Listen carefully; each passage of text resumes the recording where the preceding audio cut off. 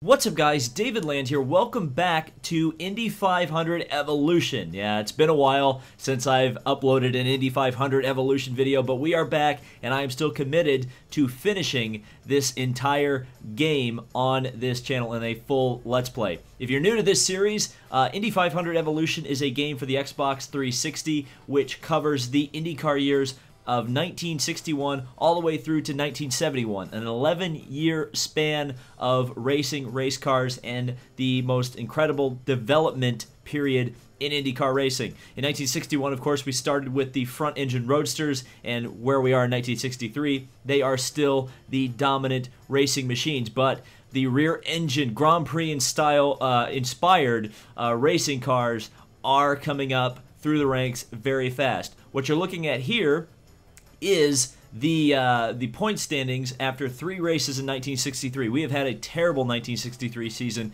working our way through a couple different chassis and engine combinations. We still haven't hit on anything that is very, very competitive. Eddie Sachs leads the championship by almost, well, actually, no, almost a full 2 times. He's almost scored 2 times as many points as Dick Rathman, and then A.J. Foyt, Bobby Grimm. Those guys are still fairly into the championship, but we're down there. We've only scored 4 points. I believe we did that at the Indianapolis 500, if I'm not mistaken. It's possible we did that somewhere else. I can't remember. I know there's somebody who's actually doing a history lesson of every race, or a history review of every race that I've done in this game. So I appreciate that guy because he helps keep me in check. So we're heading to Langhorne for the 4th out of 6 events in the 1963 season. We're going to do 2 races in this video. We're going to do Langhorne and then the next race, which I believe is the Milwaukee 200. So those of you who love Indy 500 Evolution, you're getting a double shot of it today. Let's head to Langhorne. So here we are looking at the folks who are qualifying at the moment. Lloyd Ruby is on the pole position at the moment. Bob Christie is about to go out.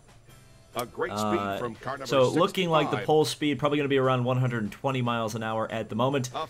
Don Branson, we've had a historic rivalry with him. Lots and lots of crashing between the two of us. By the way, this game also has a NASCAR Heat 2 system of where the drivers you crash with or run into will hate you and try to wreck you. So, yeah, if you guys like the NASCAR Heat 2 things with drivers trying to crash me, you're going to love this series. Bud Tinglestad goes 5th. Troy Ruttman, Parnelli Jones, Roger Ward. We got a lot of heavy hitters in this next couple drivers. Of course, A.J. Foyt, Eddie Sachs, they're behind us. Parnelli goes to 3rd with a 118.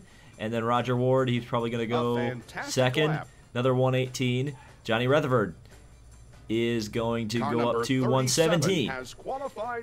So now it is time for us to make our qualifying attempt. But first, we need to show you, or at least I need to show you, reveal to the world a little bit of experimentation and a great deal I have managed to make.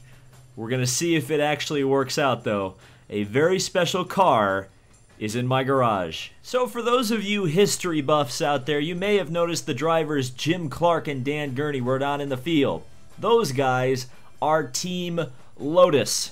And Team Lotus only showed up for 2 races in the 1963 season, Indianapolis and Milwaukee. So that leaves some Lotus chassis without a racetrack to go to. Well, in the canon of the universe, or at least the story I'm making up, I was able to convince Colin Chapman to sell me a Lotus chassis. The caveat, of course, would be that I would have to go find my own engine, as Ford would not lease me one of their 4-cam engines to put in the back of my Lotus, as it's a privately entered car, or would be a privately entered car. Of course, the Lotus is going to be obsolete in the next year because, of course, Colin Chapman is already developing the 1964 Lotus. So what's a man to do with a chassis and no engine? Well, as you can see, we've gone and went to an engine builder, one of the specialty Offenhauser engine builders, and we said, hey, look, we've got this chassis. We know it's got a lot of potential. Can you design us an engine, or at least get something in the back of our car to actually run? Because the Novi engines and the Offenhausers that we had before no longer were compatible with a rear-engine car. So the Offenhauser builder said, I'll throw you something together for Langhorne. And that's why we've got a 1964 Offenhauser engine in the back, because of course we could not get a Ford. We've also got a 5-speed gearbox, which Chapman was nice enough to include with the car. I had to pay him quite a bit of money for it though. So we are going to see if the Lotus is the real deal. Alright, here we go in the Lotus. Well, Lotus chassis anyway. And I've forgotten the controls already. I almost completely blew up my new Offenhauser engine by shifting down instead of shifting up. But okay, here we go. Of course, Langhorne is pretty much a perfect circle racetrack. And you may say, oh, that's not realistic. And then you realize, yes, this track actually existed. It was dirt first, then they ended up paving it in the mid-60s to modernize it. It was in Langhorne, Pennsylvania. And I've had some people in the comments tell me that a Target now sits on the site of the racetrack. That's a shame. But a 1-mile oval here, and it's just such a weird track. Actually, there's a fact in the game that says this track was nicknamed Puke Alley because of the fact that you never really stop feeling the G's. And there you go, 121.9. That is easily a couple miles an hour faster than the current pole speed. We've just got to maintain this over the next couple laps to be able to take a pole position, the first Lotus pole position. This may have been the perfect track to take the Lotus to be honest with you, because of the fact that it's all about handling when you're on an oval, but we're getting a little bit of understeer heading onto the main, or I guess the start-finish portion of the track. Wow, 122.95, almost 123 miles an hour. That is a fantastic speed. That's almost 5 miles an hour faster than the pole speed at the moment. And we've got to maintain it here. We've got 1 lap to go. Well, really less than half a lap here. Now, as we come around the final corner, you got to be or the final corner, it's all one corner. Got to be so careful that inside wall. We're going to understeer out. 123.6. That's a fantastic qualifying effort. Wow, we absolutely blitzed the field and put our Lotus Offenhauser on the front row easily. Eddie Sachs was the next driver in line. He was able, also up in the 120-mile-per-hour bracket, of course, the points leader in one of those Roadsters.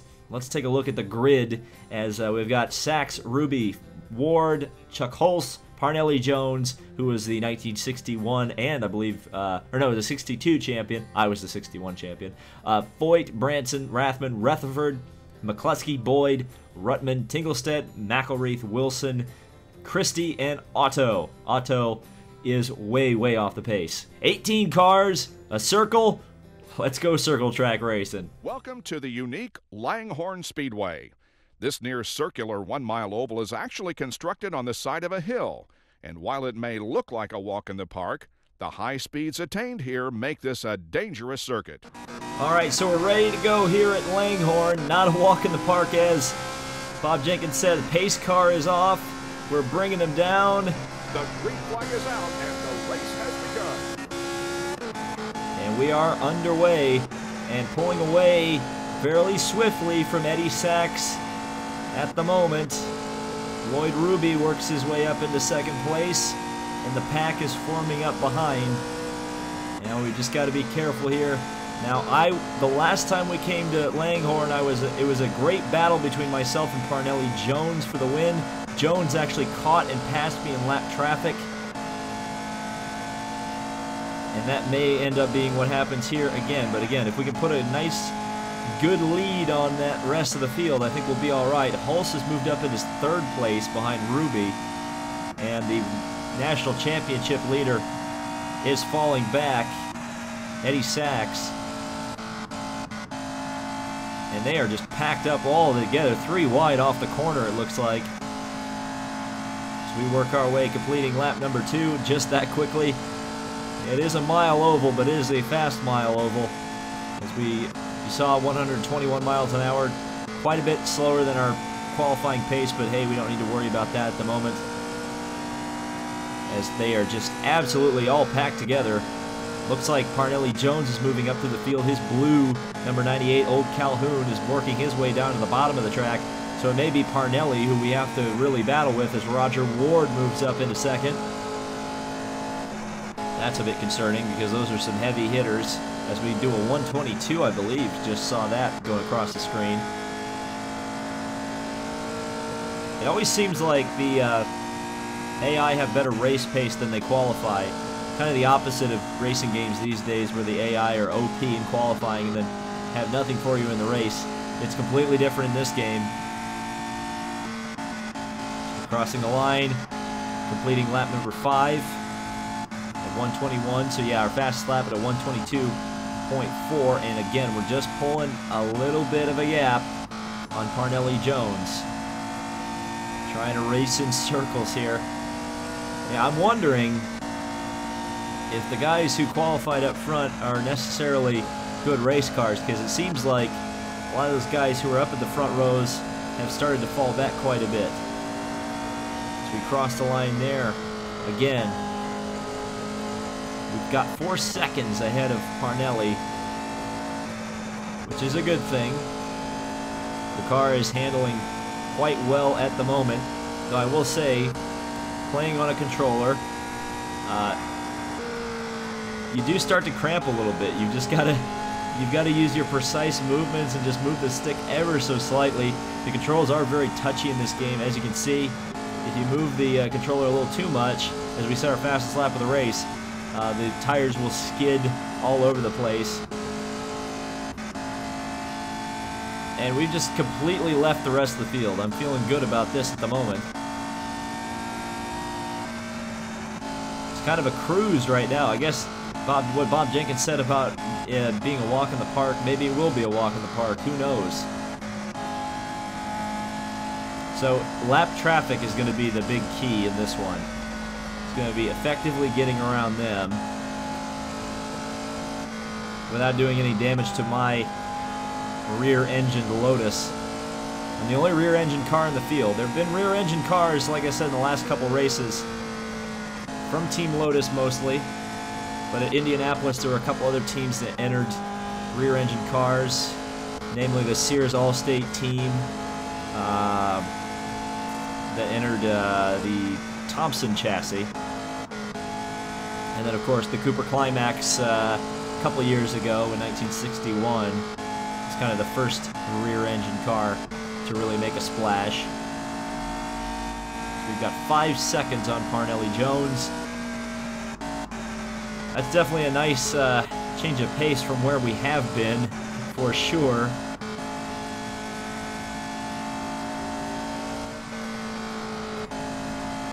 At least in terms of the last race we had at Langhorne, where we raced with Parnelli and ended up losing to Parnelli.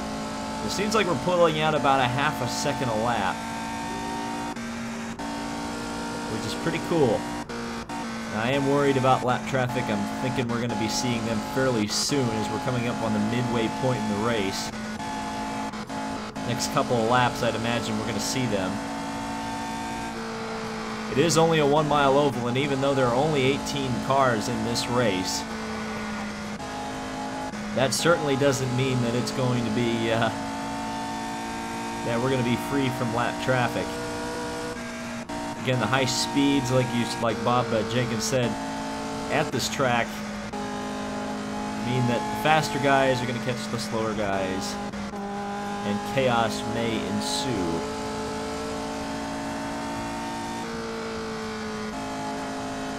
We're just consistently running in the 120 range, 120 miles an hour, which is quite nice.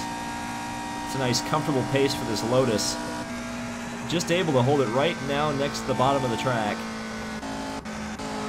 without a lot of issues. Little bit of a slide going on there.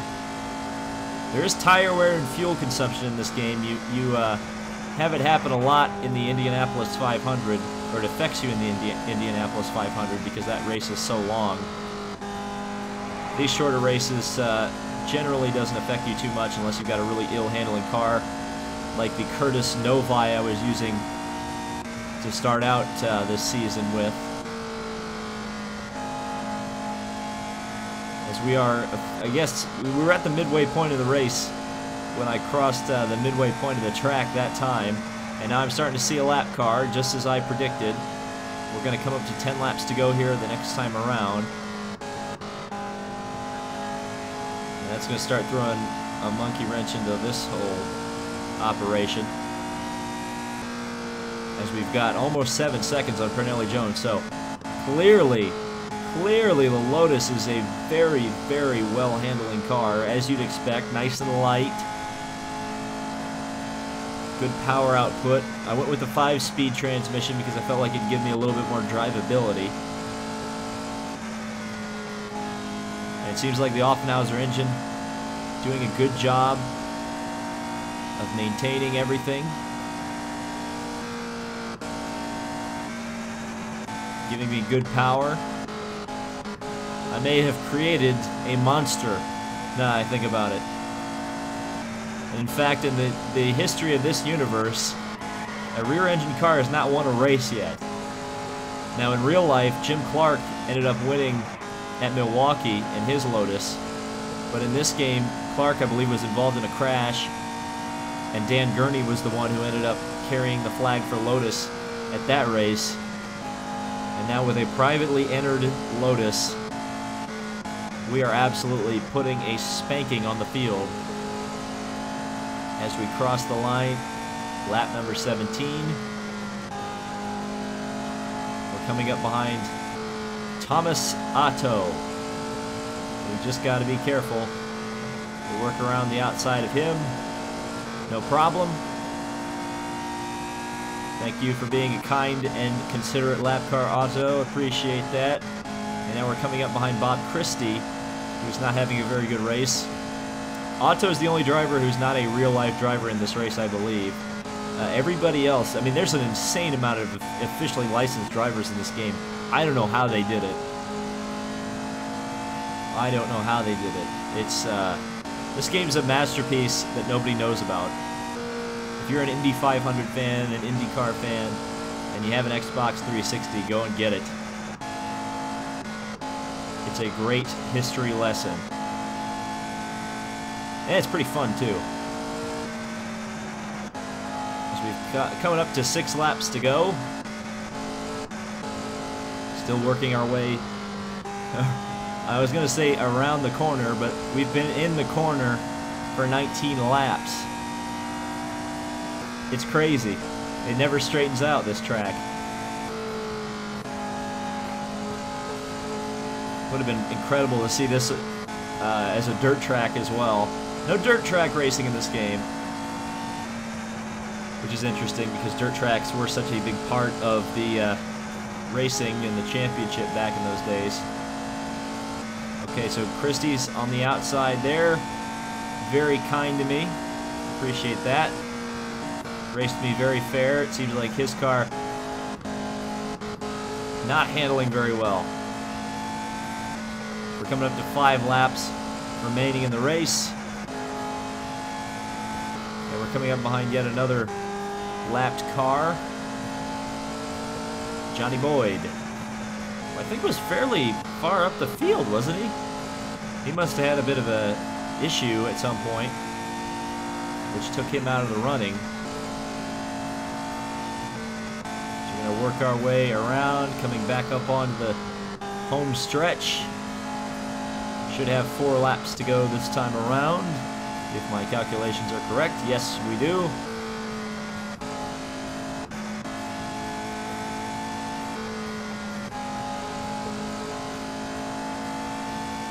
Believe me, I know how these people are feeling at the back. I've been the guy at the back of these races for quite a while. And I may be convincing each and every one of them that I pass that maybe going to a rear-engine chassis wouldn't be the worst idea in the world. We've got 3 to go. Working our way back to the back side of the track. It's hard to say. I want to say turn 1, turn 2, turn 3, but I can never say that at this track because it's just like it's all a singular corner. And then back around to the main straightaway just that quick. It is a fast track. 2 laps to go. We're setting 122 mile per hour laps, very fast. That's what we need to be doing. Of course, our 123 in qualifying, I don't think we're going to approach, but I don't need to approach it. Clearly, I don't need the pace at the moment. We're coming up here behind Johnny Boyd. Gotta be so. This is the worst place to overtake on this track. Is this the main stretch? Because you just never know what's going to happen as Boyd goes down to the inside.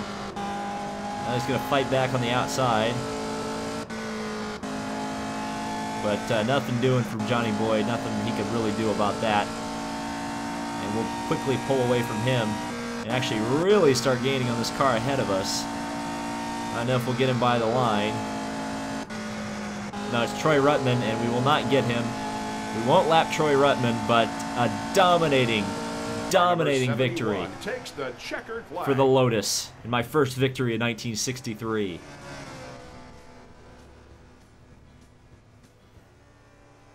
So the race results, as you can see, Parnelli Jones respects me. Don Branson, I guess, now likes me. He hated me at one point.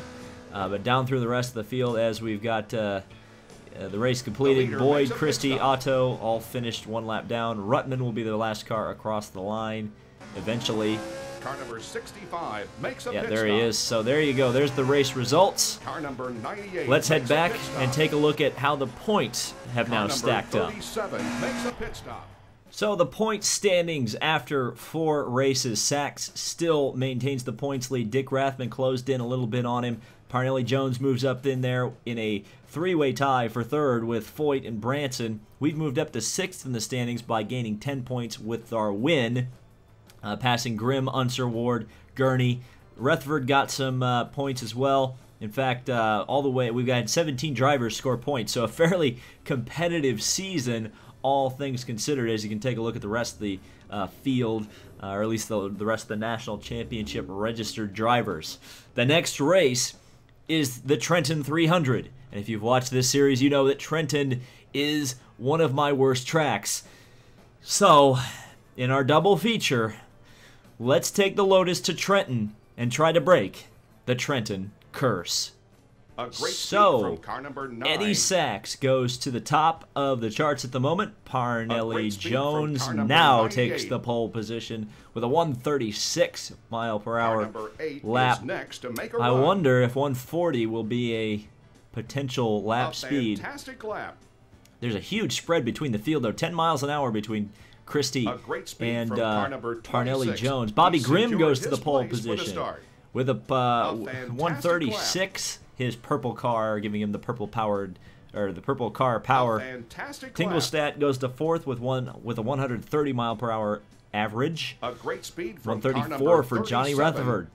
Very nice speed from him. The rookie A driver. fantastic lap. Troy Ruttman, 129. So, again, a big spread between the A fast great guys and the speed slow from car guys. number Alan Crow, 35. 125. Boy, oh boy, 10 miles an hour, Car the number difference. 14 is next to And make a run. McCluskey goes to 5th with a 133. Dick Car number Rathman, 22 3rd is with a next to make 136. And Jim Clark is here. Jim Clark and Dan Gurney A have great shown up. speed I didn't from even car pay any number attention to that. 52.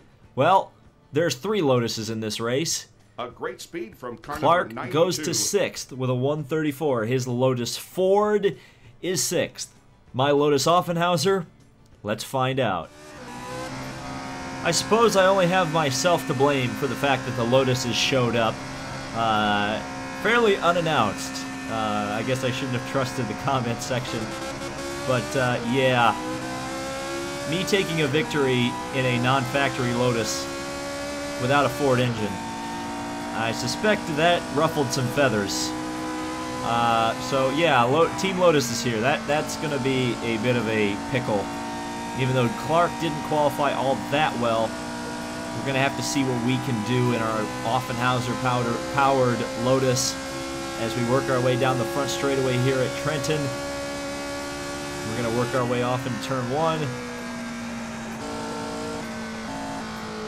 The car handles quite well. We're going to get into 4th gear there.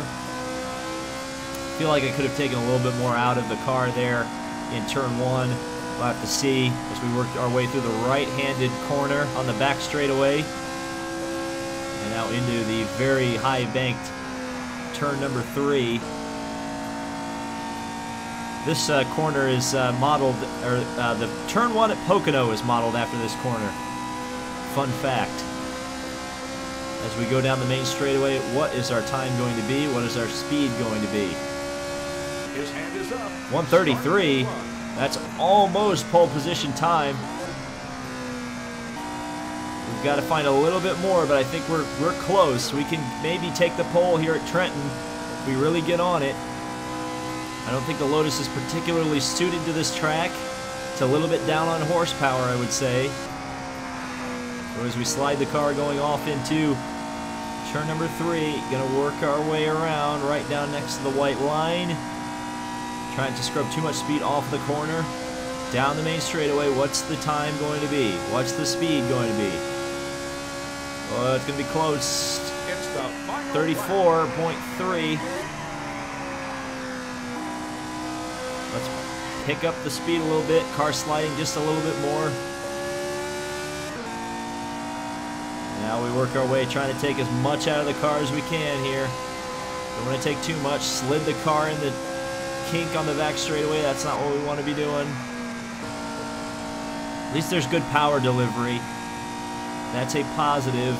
Sliding the car on the exit just a little bit. Felt a bit slow coming off of turn number 3.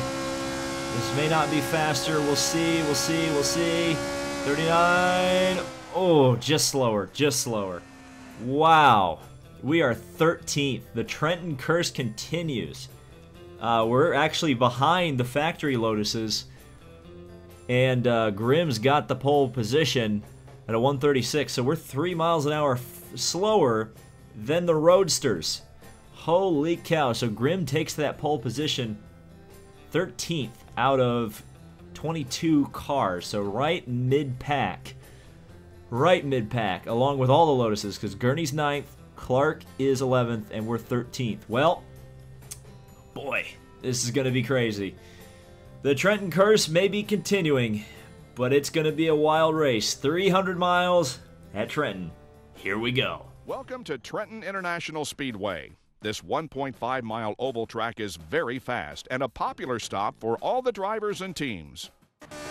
Man, it's a who's who of drivers ahead of us. Johnny Rutherford and Jim Clark. Behind us, Roger McCluskey, Bob Tinglestad. Here we go, 50 laps at Trenton. So we get past Rutherford there.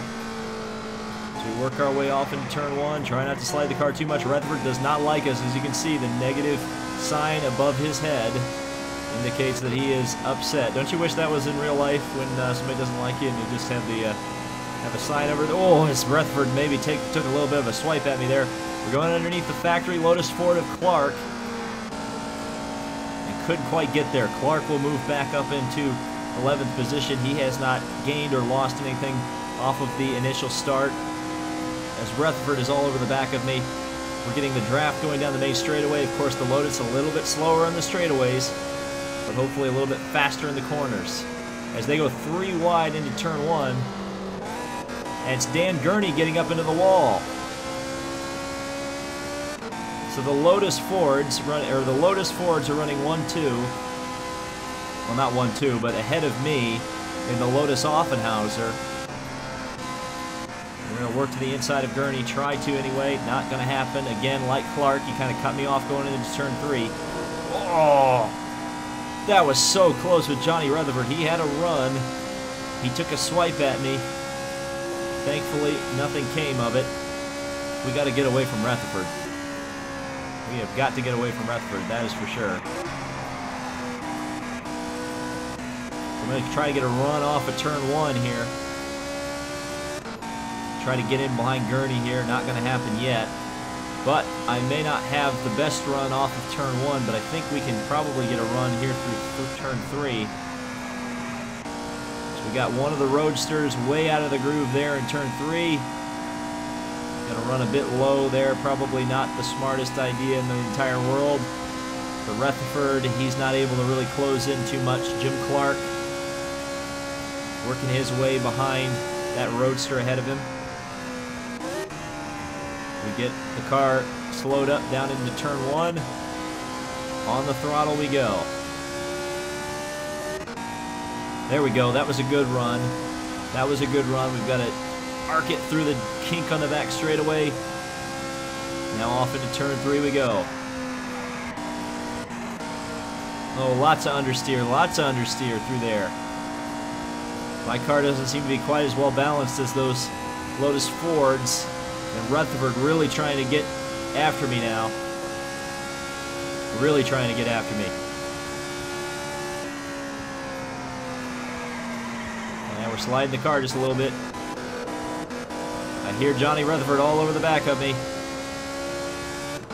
I heard him, but he didn't quite get there. So we slice through the kink once again. It's a nice pack. It's a really packed up field. Which is certainly exciting racing because Jim Clark almost gets squeezed by one of the Roadsters there. Clark is going to actually move up another position. Maybe. Dan Gurney's going to make it 3 wide down the main straightaway. That is ill-advised. Ill-advised, Dan. Ill-advised. Maybe a Lotus pile-up down here in turn 1. Don't know. So I got way too deep into turn 1. That's going to allow Rutherford almost to the inside of me. Thankfully, I out-accelerated him off the corner. And we're able to maintain at the moment.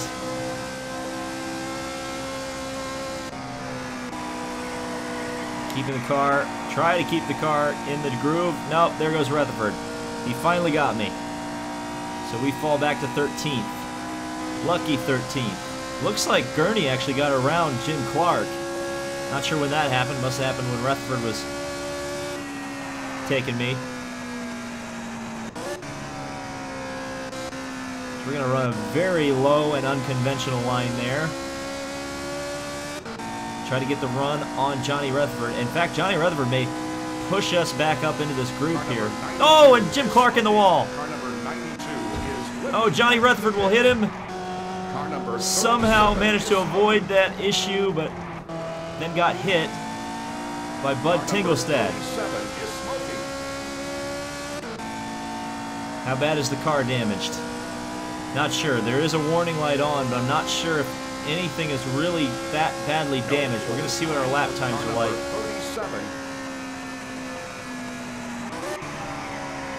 Nothing as of yet. Seems like I just got sucker punched in the side.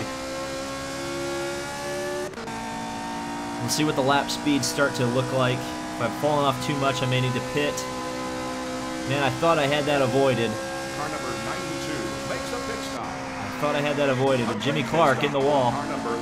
Still tires and parts down in the groove there. No fuel this time for car number 88. Seems like maybe the car's a little bit slow off the corner. We'll have to see. Let's see what the lap speeds are as we cross the line here.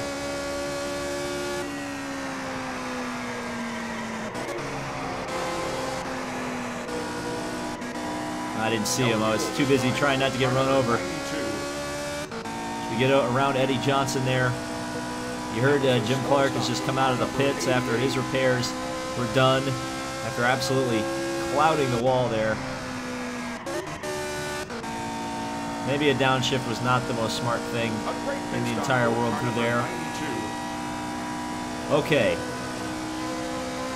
So we got McCluskey all over the back of us. We're running in 14th now. Somehow managed to lose 2 positions despite having 2 cars crash in front of us. Not sure how that works. Oh, McCluskey almost ran me over from behind there. And we are catching up to Troy Ruttman here, so that's a good thing. And it seems like that crash has spread the field out just a little bit.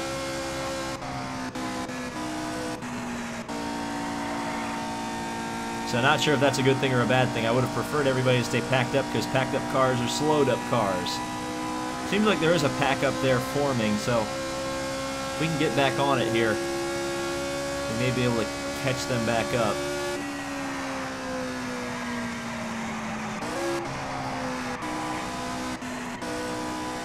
I always wonder about turn 1. I feel like I never get through here particularly well. I always try different lines. Nothing doing yet. Nothing doing yet. Let's sneak in. Wow, we're really catching Ruttman now. On the throttle we go. Now, slid a little too much into the corner. We're going to lose out on the exit. And away Ruttman drives down the straightaway. Thankfully, we've got nice gap there to McCluskey, so not to worry too much about him at the moment.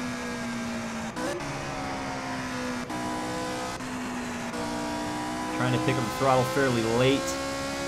Roll the car into the corner. Seems like that was a good way to do it as we're catching up to Troy Ruttman here. Really get through turn 2 quite nicely, but we're going to lose out probably in turn 3 here. Maybe. We didn't lose too much. We're actually staying in the draft of Ruttman at the moment. Come on, car. Come on, Lotus. Jim Clark, of course, removed from this race. He's no longer a factor. So by default, we've become the second best Lotus in the race. Gurney's still able to do much better than us. As into turn 2 we go. Just try to get Ruttman here. Well, that may have been good. Let's see. Oh yeah, there we go. A nice up, little bit of, I don't want to say arrow push, but I definitely got some understeer coming off the corner when he got in front of me there. And McCluskey down to the inside. Ah, wow, McCluskey really threw it in there, and that screwed me up. Dang it. That's annoying. Okay, well, we've lost a position there. But we were really catching McCluskey. I think we're definitely, for sure, 100% faster than McCluskey. If I could just, you know, get through turn 3 properly, I'd actually be able to pass some people. But at the moment, that's not happening.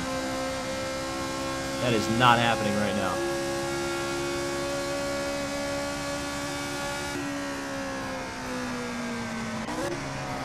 In the 4th gear there. Trying to arc the car down into the corner. Not happening yet.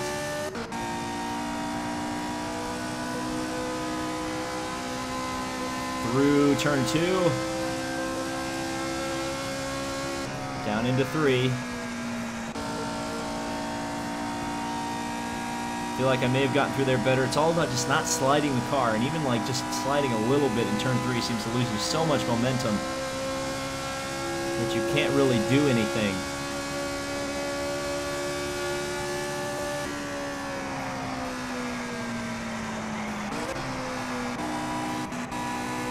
That was not a well-taken corner. Now Bobby Marshman's all over the back of me to make matters worse. I also wonder if I'll have to make a pit stop. I'm a little bit worried that I might have to. Of course, the halfway point in this race is 25 laps, and I'm looking at the fuel, and it's gonna be close. It's gonna be close. We work our way down the main straightaway. Marshman not close enough to make any kind of a move yet. But we've got a car almost hitting the wall there. Troy Ruttman almost catching the wall. So that might help us a little bit.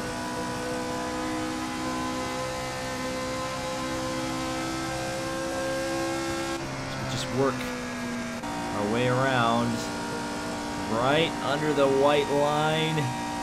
Maintain momentum, maintain momentum. Marshman's still back there, but we got a good run off of turn 3. It seems like we launched up here into this fight.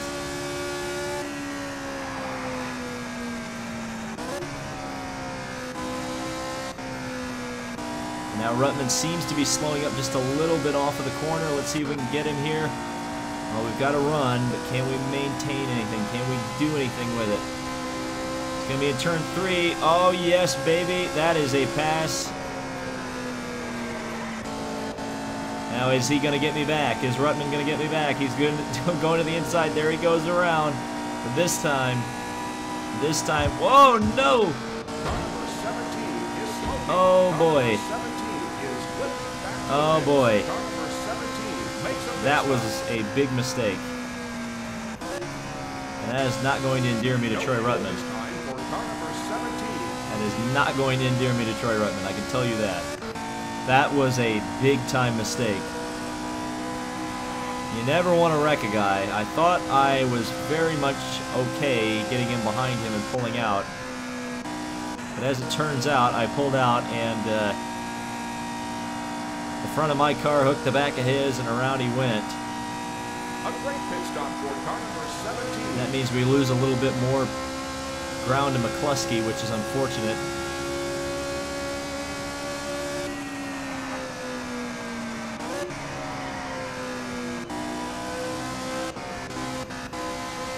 Gonna try to work our way through turn 1 a little bit better.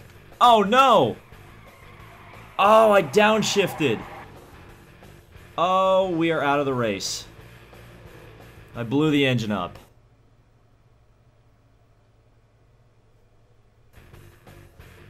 Well, that went from bad to worst. Oh, that was ugly. That was ugly. 22nd, stone dead last, 0 points.